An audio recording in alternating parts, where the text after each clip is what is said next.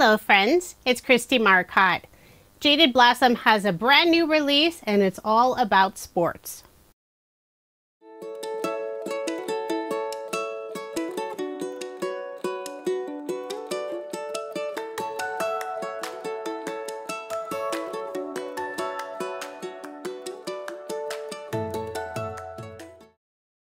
Jaded Blossom just keeps coming out with more and more fun releases, and their March 2024 release doesn't disappoint. The first item is a stencil called Go Team Stencil.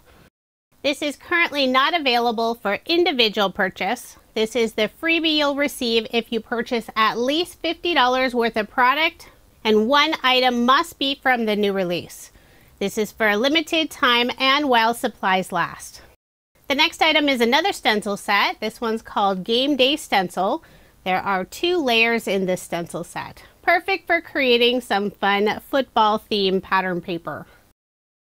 The first stamp set is called Have a Ball Gnomie, and there are coordinating outline dies.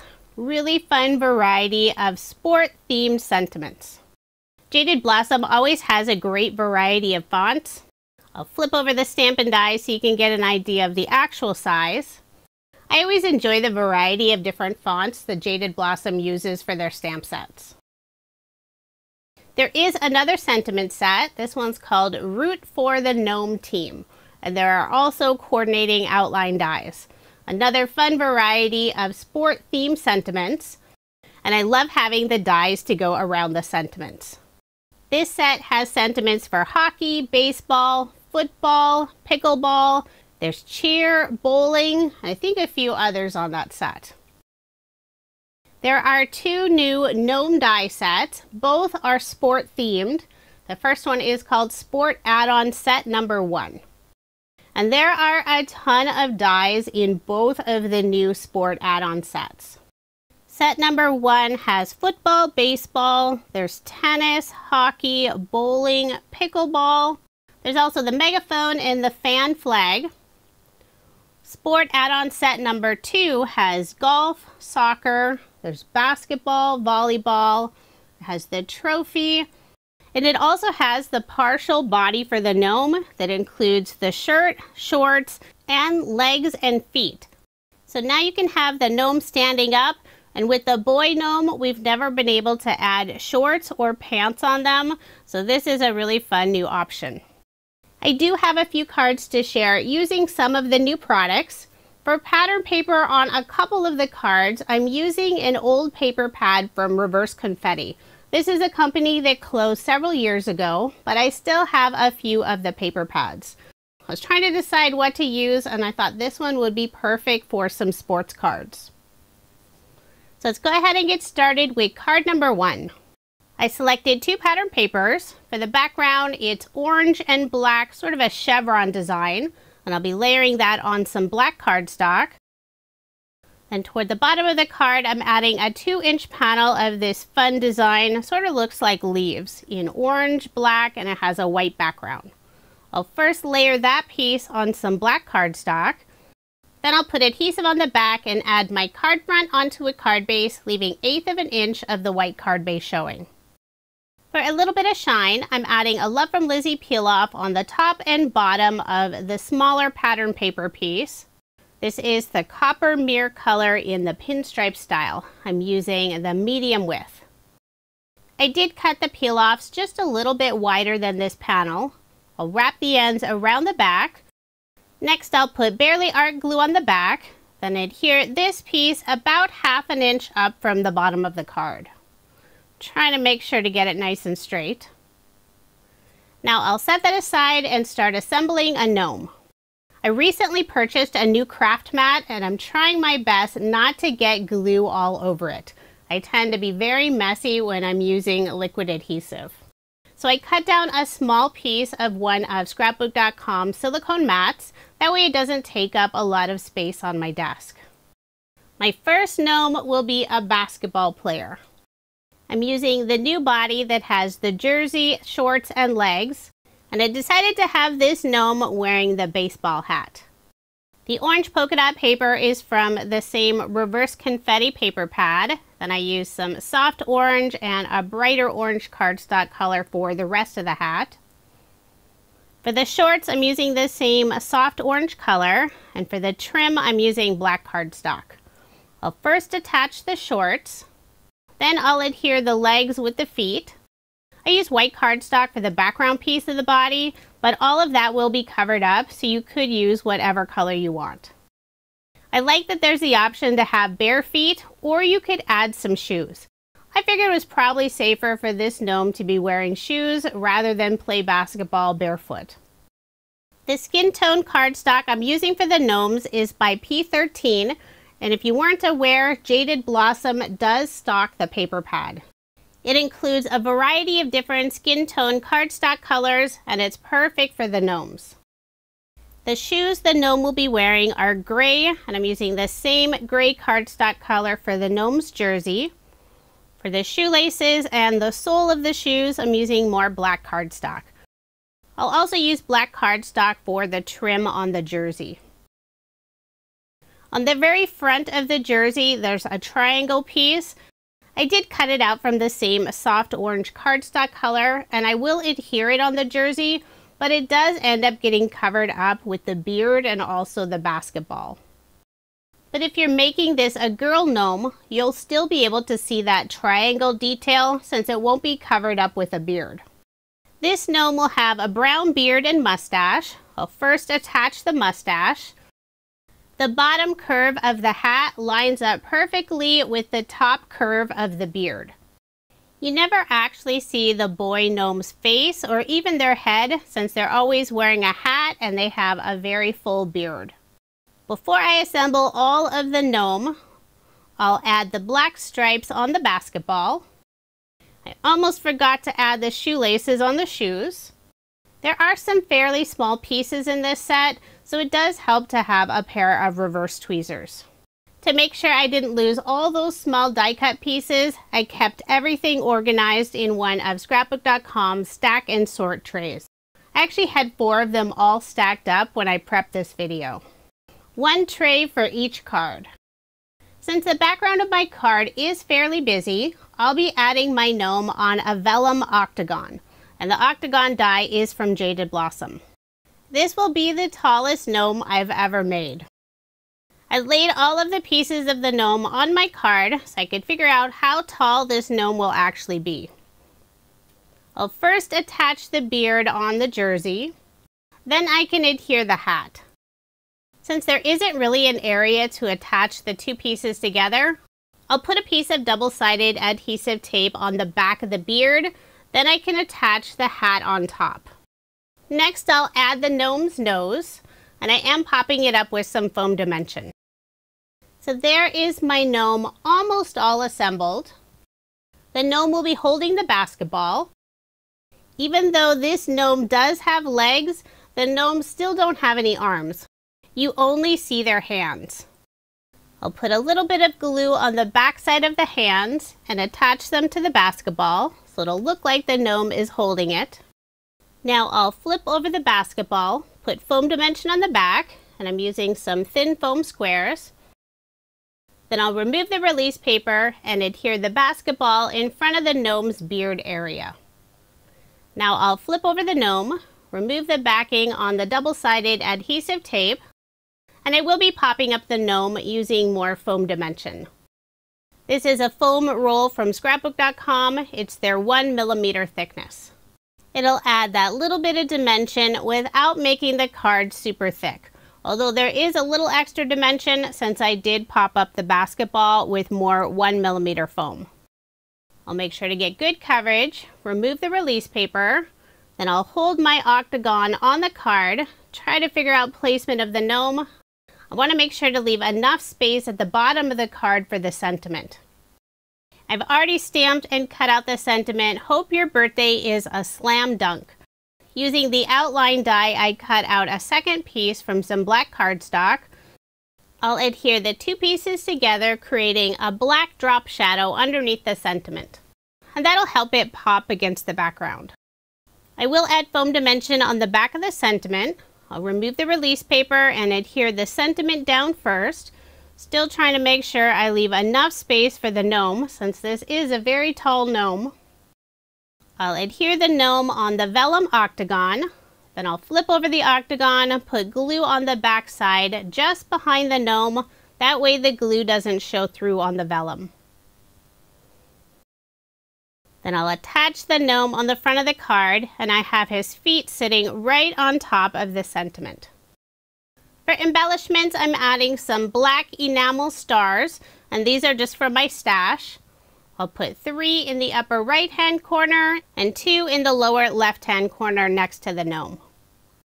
For a final finishing touch, I'll use a white gel pen and add highlights on the gnome's hat, nose, basketball, shorts, and also his shoes. So there is my finished card, and I really like how this one turned out. If you have some sport fans in your life, you will have so much fun using this release making cards for them. Now moving on to card number 2. Now I will admit I am not a sports person. I have nothing against sports, it's just something I've never been interested in. The most I've ever watched of sports is when my kids were playing. I also don't know the name of sports teams or their colors except for one, and that's because I live in Western Washington and the Seattle Seahawks are very popular. So yes, I do know that their colors are blue and green. And since I do have Seahawk friends, I thought it would be fun to make a little Seahawk card featuring a football player and also a cheerleader. I'm sure the actual Seahawk uniforms don't look anything like this, but I was going more for the colors, and I think any Seahawk fan would still appreciate this card. The football helmet for the gnome is so cute. I'm giving the gnome black shoes, and I did pop up the shoes and also the nose using foam dimension. The boy gnome will be holding a football. There's a background piece, and I used dark brown cardstock for it. I also used the same dark brown cardstock for the football, white cardstock for the trim and also the stitching on the football. And if you use that background piece, it does have the hand positions. And that piece really is optional. You can always add the hands wherever you want if you just use the single football. After gluing the hands down and holding the football in front of the gnome, I realized I had the wrong hands. The left was where the right was supposed to be and vice versa. Luckily, the glue hadn't dried completely, so I was able to peel those up and reattach them. Now I'll put thin foam dimension on the back, remove the release paper, and adhere the football in front of the boy gnome. Now I'll start assembling the cheerleader, and I've already put some of her together. There's a cheerleading dress on the Sport add-on set number 1. I used some gray tone-on-tone polka dot paper from Doodlebug for the main portion of her dress, although most of it will be covered up. Then I have some white shimmer cardstock for the skirt and also that V stripe on the front of the dress. And green cardstock for that second layer of her skirt. I used the same green cardstock for her hat. And this little cheerleader has red curly hair.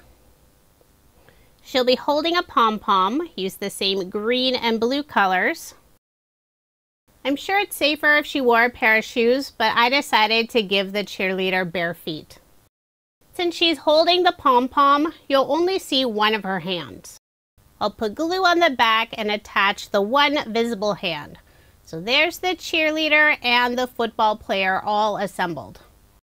For the background of my card, I used pattern paper from Doodlebug Designs Petite Prints. I've already put foam dimension on the back of both of the gnomes. I'm using the large round foam from scrapbook.com. I'll remove the release paper, put the cheerleader on the left side of the card and the football player on the right side, and I am putting the football player just a little bit higher. I've already stamped and cut out the sentiment "Game Time." Using the outline die, I cut out a second piece from black cardstock to create the drop shadow, and I did pop up the sentiment using some foam dimension. I'll use a white gel pen, add highlights on both of the gnomes. Then for a final finishing touch, I'll add a few of the black enamel stars. Put 3 in the upper left-hand corner and 2 on the right side of the football gnome. So there is my finished card, and this is card number 2. Now I need to figure out which Seahawk fan to send this card to.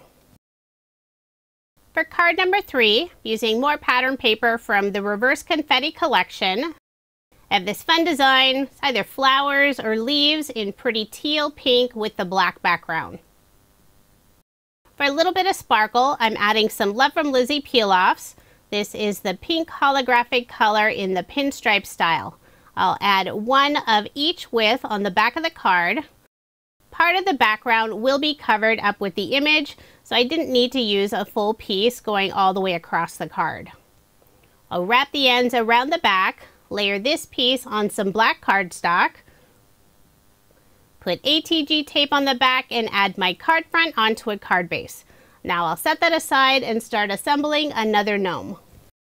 Most of my family feels the same way about sports, really not interested, but I do have a niece that plays hockey, so I'm making this card for her. I know I'm not following the colors of her team, but I know she wears pink gloves and also wraps her hockey stick with pink tape. I'm using the new body with the legs. She'll be wearing black shorts and a light pink jersey. I did cut off the legs from that background piece. And using the ice skating add-on set, I've already assembled the legs with pink skates. You could have your gnome doing the splits wearing skates, but instead I cut that piece in half and I'll adhere the 2 legs behind the body. I'm trying to adjust the legs so they're even. For her hockey helmet, I use pink cardstock for the background piece and teal cardstock for the front. You'll only see the pink through the holes of the front piece of the helmet. I'll attach the gnome's head on the top of the jersey, then I'll adhere the helmet. My niece has red hair, so this gnome will have red braids with pink bows. Before attaching the braids, I'm putting some double-sided adhesive tape on the back side. Just want to make sure all those pieces stay together. Next, I'll attach the nose, and I am popping it up with some foam dimension. And I like to add the nose before the hair. That way I can get all the pieces evenly spaced. I'll put glue on the back and adhere both of the braids in place, making sure the straps of the helmet are in front.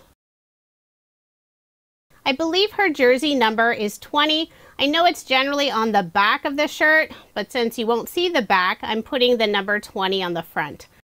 And I used the Build-A-Booth alphabet add-on set for the numbers. It includes the full alphabet, numbers, and some punctuation. She'll be holding a hockey stick. I cut out the stick from some gray cardstock, used teal cardstock for that top area, not sure if that's tape. And for the 2 small stripes at the bottom of the stick, I'm using some pink cardstock. I don't want the hockey player to get cold hands, so I did cut out some pink gloves. And the gloves are from the Gnome Dies Christmas add-on set number 1. They're technically Santa's gloves. I cut them out from the same pink cardstock color. And I decided she would have this stick sort of facing up. I want to be able to add both of the gloves on the stick without covering up all of her jersey number. I'll attach the gloves using some glue, then I'll flip over the hockey stick and pop it up using some foam dimension. And I will need to cut some narrow pieces of foam to fit behind the stick. I'm using the thin foam dimension behind her gloves and also the top portion of the stick. And for the very bottom portion of the stick, I am using some slightly thicker foam dimension. This is the small rounds from scrapbook.com. It's their 2mm thickness. I also cut out the hockey puck, but I end up not using it. So there's my hockey player gnome all assembled. I think she looks so cute. I've already gone ahead and stamped and cut out the sentiment, Hockey Birthday. I added a drop shadow of black cardstock. Since the background of the card is fairly busy, I'll be adding my gnome on a white oval die cut. And I did use some white shimmer cardstock for the oval. I'll put glue on the back and adhere the oval on the right side of the card. I've Already gone ahead and put foam dimension on the back of the gnome. I'll remove the release paper and attach the gnome on the white oval. I also have foam dimension behind the sentiment, and I'll adhere it in the upper left-hand corner. I was trying to figure out where I could place the hockey puck, but it didn't look right, so I ended up not using it at all. For embellishments, I'm using some of the enamel white stars. I'll put 3 on the left side underneath the sentiment and 2 in the lower right-hand corner.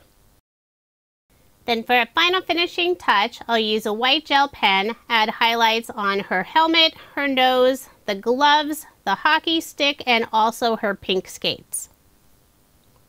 So there is my finished card, and I love how this one turned out. This is my favorite card from the whole set. But do let me know which card is your favorite. I can't wait to send this to my niece for her birthday. Hopefully she'll like it. For card number 4, I'll be using the freebie stencil set. I have some pattern paper from Doodlebug Design. It's a light gray and it has a grid tone-on-tone design. For the first stencil layer, I'm using Catherine Pooler's Hoodie ink color, and I'm trying to do a very light coat of ink. I don't want it to be too strong in the background. Most of the stencil background will be covered up, but you'll still be able to see the fun design. Once I finish with the first stencil layer, I'll remove it, bring in the second stencil layer, and I'm securing the stencil in place using Scrapbook.com's mint tape. The ink color for the second stencil layer is Catherine Pooler's Something Borrowed. I have my paper and stencil set up in Waffle Flowers Mini Stencil Mat. Now remove this stencil and you can see the fun design. I'll cut down this panel to 4¼ inches by 5½ inches, and I've already gone ahead and adhered it on a card base.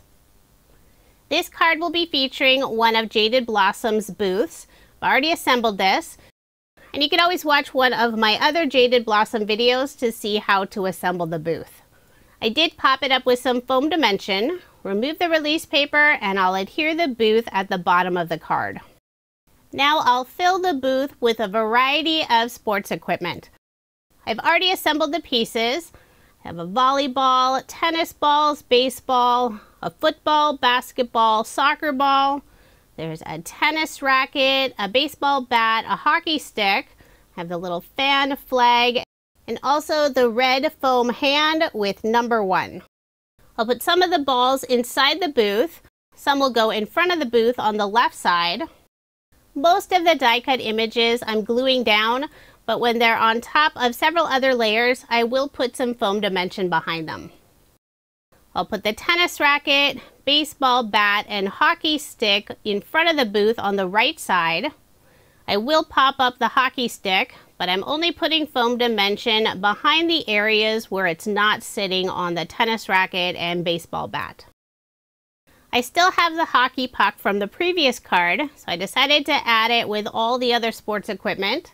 I'll put glue on the back and put it inside the booth right in front of the volleyball. Next I'll add the blue flag, and I did attach a small yellow star. For a sentiment, I've already stamped and cut out All Star. I'll put glue on the back and adhere it at the top of the booth. To create the look of nails, I'm using a silver gel pen and carefully filling in the holes of the boards of the booth. In previous videos where I've used the booth, I've used Love from Lizzie peel-offs for the nails on the booth. It's a bubble style, and it's a tiny little circle that fits perfectly inside that small hole, but unfortunately it is a discontinued style, so you aren't able to purchase it.